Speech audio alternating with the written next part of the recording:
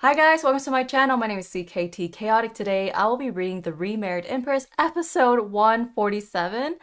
Yes, I am back. I feel a lot better. I have been sick for a while and honestly I lost like 6 to 7 pounds just by, just nausea and I just, ugh.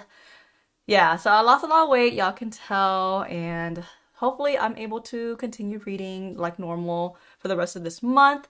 So, due to Webtoon's new policy, I do have to blur 50% of each episode. So yes, 50% of this episode will be covered with the cat logo. If you guys don't like it, I'm sorry. You guys can read along with me on webtoons.com or read it on your own on webtoons.com. And for anyone out there who do want to support me, I do have all my reads without any sort of censorship, no cat logo blurs, and it's on my private channel on Patreon, which is at patreon.com/cktchaotic. Let's go ahead and get started. Okay. Warning, the following episode contains content that may be shocking for some readers.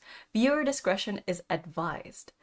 Guys, we have not seen this type of warning on the Remarried Empress in a while, in a very long time. So this is going to be very good. A week had passed, but I had yet to discover the true nature of the ghost. Moreover, I could no longer avoid a face-to-face meeting with Kaufman. As for which goods to trade, how about necessities and useful items that can only be found in our respective regions, exotic luxury goods, as well as fruits and grains that can be transported over long distances? Very well. Who should we assign to do the market research? And while you're at it, please give me your heart. I shall have to consult His Majesty. I don't know enough about this empire to give you suggestions. I see. Well then, I shall write up a summary of what we discussed. I'll do the same. Is there anything else you wanted to discuss? Marquis Catron is mastermind behind recent events, and Duke Reverie is turning a blind eye. What do you mean? Oh, is he saying what I think he is? They're the one who are behind this ghost incident? I can see him doing it. Who? Marquis Catron. He can cast illusions. He can? I'm surprised. One wouldn't expect the foreign minister to be a mage. But I suppose it's not unusual for an outstanding mage to be giving a role that is unrelated to magic. Just look at Henry and Grand Duke Kaufman.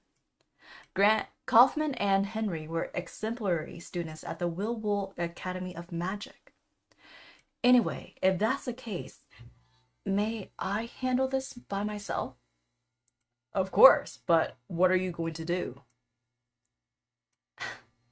An eye for an eye, and a tooth for a tooth.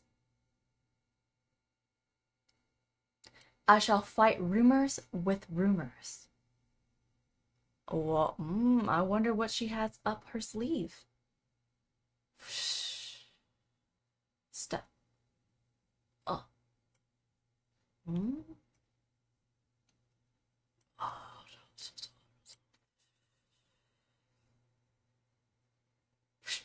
Huh? Don't. Oh. So.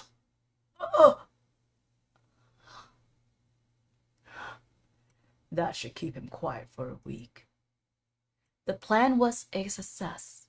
Did you hear that Marquis Catron received medical attention after a brutal late-night beating? He hasn't waken up for several days and is just groaning. Oh dear. But don't you find it odd? That ghost hasn't been back ever since Marquis Catron has been bedridden. What are you implying? I must get going, but you three enjoy yourselves. It is quite strange. The Marquis also happens to specialize in illusory magic. Do you think he did it because Lady Krista was driven out of the palace? I understand why he was angry. But he crossed the line by involving the late king. There's a clear difference between false rumors and exposing the truth. You have nothing to worry about now, Empress Navier. The Remarried Empress, episode 147. Meanwhile, in the Eastern Empire, after Rashta's return from her trip. Ugh! I'm glad the assassin did a great job, but I didn't expect the shock to last this long. No. No. No.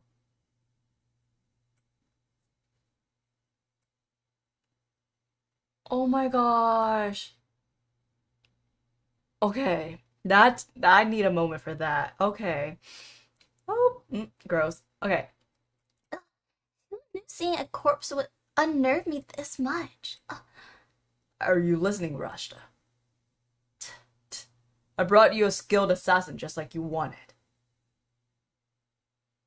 I did ask the Viscount to find me. I did ask the Viscount to find me one, just in case, but I don't really need one anymore. Anyway, why are these assassins so set on covering their faces? Can you lower your scarf? You asked me to find you an assassin when you don't even know the first thing about them? People in their profession hide their appearance because they have a lot of enemies. Then how am I supposed to know it's them?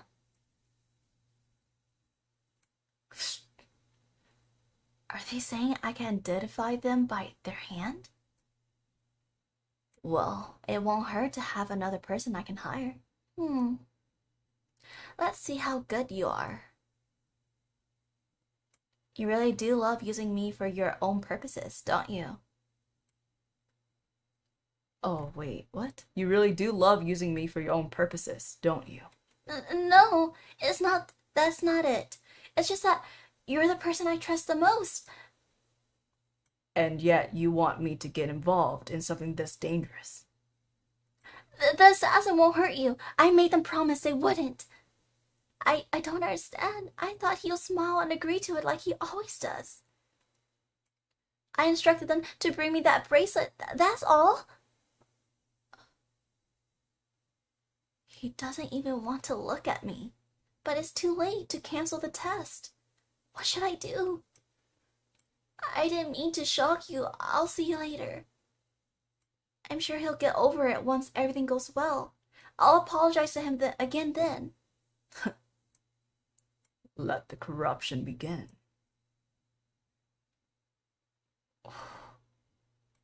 She is on the right track. She's falling into all of his bait. Dawn. Surely you're not serious. I made it very clear that you weren't to harm him. The Duke and his guards were too powerful. I couldn't steal it without using force. There's no doubt they're very skilled, seeing as they still managed to take it. But what about the Duke?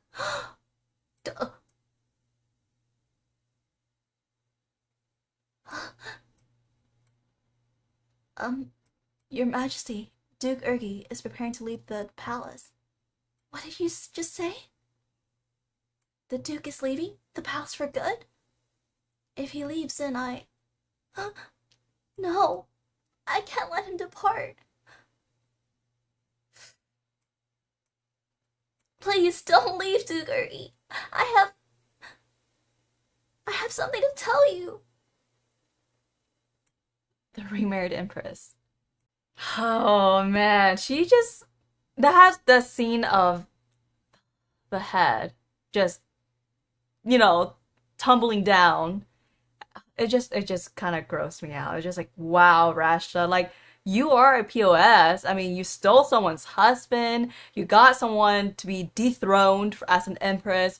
You always like comparing yourself, trying to like be similar to Navier. Like, you did a lot of despicable things, and you're trying to like ruin Navier so much, and anyone who goes against you. But unaliving someone who was there for you, protected you, helped you escape, like, that's horrible. You're a POS, and now like, what are you up to? But of course, she is losing her friend that, she didn't realize it's not really her friend. He's just there to set up bait.